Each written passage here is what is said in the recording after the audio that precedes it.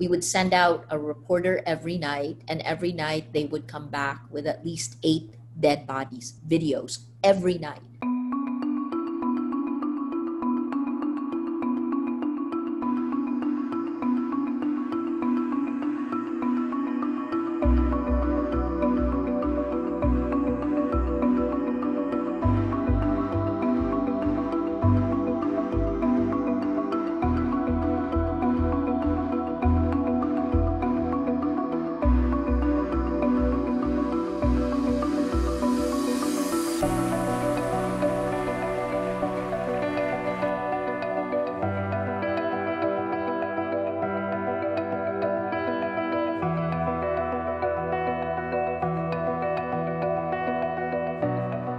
Ressa has become the bastion of press freedom in Asia, not just in Asia, but throughout the world right now.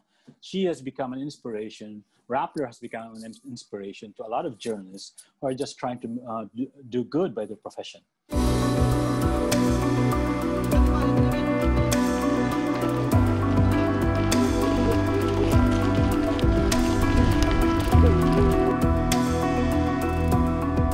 Rappler filled a space in the Philippines I think a lot of us didn't foresee beforehand, in that they put a deeper lens onto a lot of stories that you thought were well covered until Rappler got there and showed that there was actually much more to the story than previously realized.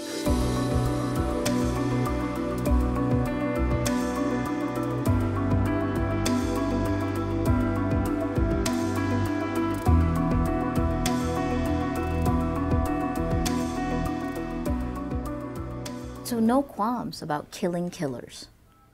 Yes, of course. I must admit that I have killed.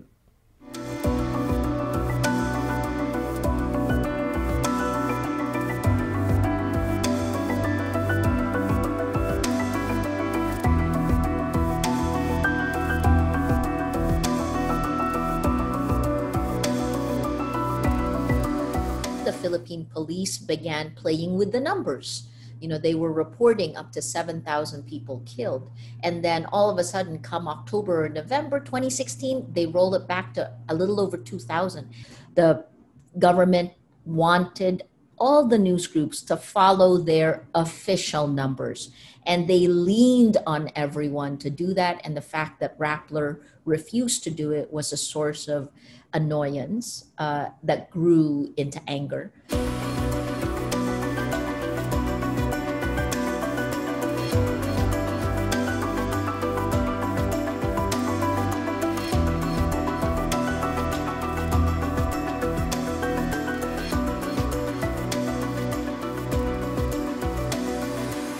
Rappler is very important because it is doing a great job in covering the Philippines, and that's precisely why it's in trouble.